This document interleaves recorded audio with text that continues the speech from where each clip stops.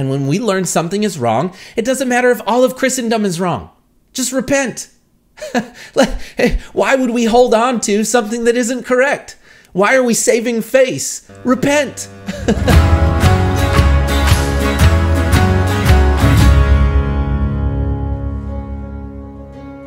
Matt asks, so is selling books and t-shirts in a church okay, or does it anger God when things are sold in churches? That's a great question.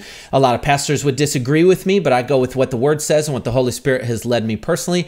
Yes, it does anger God. Jesus was angry 3 times in a row every Passover when they were selling things. And here's the point. They were selling things necessary for temple worship. They were exchanging money, which was necessary for giving an offering at the temple. And they also were selling animals and other things used for the sacrifices and the ceremonies that were observed in the temple. So the point Jesus was making is stop buying and selling in my Father's house. It's not a market. And what we've done is we've taken our churches and we've turned them into corporations and we buy and sell in them. And it's really not what we're supposed to do. The church is supposed to be a place where we receive donations. But then if you look at Acts chapter 2 and Acts chapter 4, we redistribute what's given and donated to the people who are in need. In fact, Acts chapter 4 makes the case that the grace of God was working so powerfully among the believers that there were no needy persons among them. They weren't buying and selling. What they were doing was in their own time, they were selling their possessions. They were bringing the money to the apostles.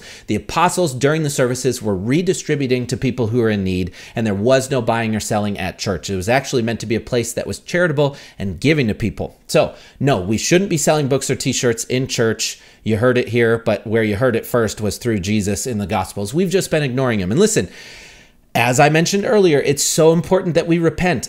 I've been a Christian for 20 years. Jesus has been making me repent of all sorts of things, especially in the last few years. I don't know. Listen, just repent. When we're wrong, just repent. Stop being arrogant.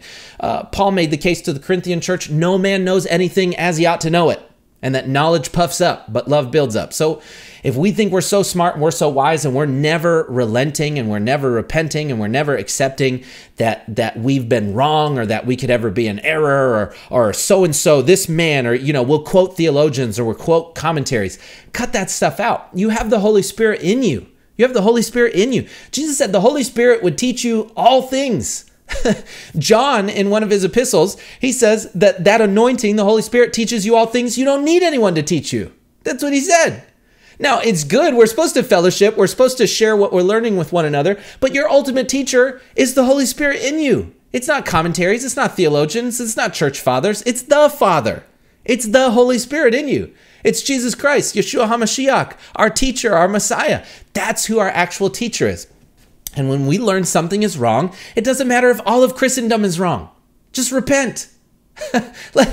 Why would we hold on to something that isn't correct?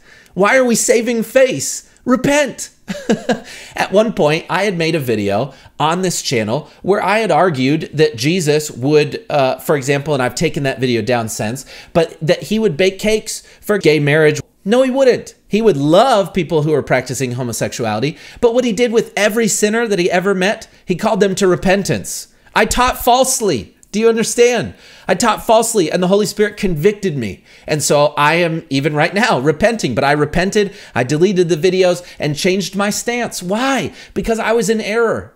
Okay, so when we're in error as fallible human beings, and this is also why neither myself or any pastor that you ever listen to do not take what they say as being gospel. And what I mean by that is we can get it wrong. Study the word, do not go beyond what is written, and listen to the Holy Spirit teaching you. Amen. So whether it's regarding how we approach gay marriage, whether it's regarding buying and selling in the church, whether it's regarding the actual day that Jesus was crucified, it doesn't matter the topic. If we've been in error, repent. Do you realize how often we read in our Bible the word repent, but how little we actually do it? Do you know that the scriptures say repent over and over and over again because we are so prone not to repent? That's why God repeats himself over and over and over. In fact, the scriptures say that Jesus' gospel is a gospel of repentance, that it's a gospel that when you hear it, you're supposed to change your mind and believe what's said. Again, I've been a Christian for 2 decades. The Holy Spirit has been making me change my mind on all sorts of things.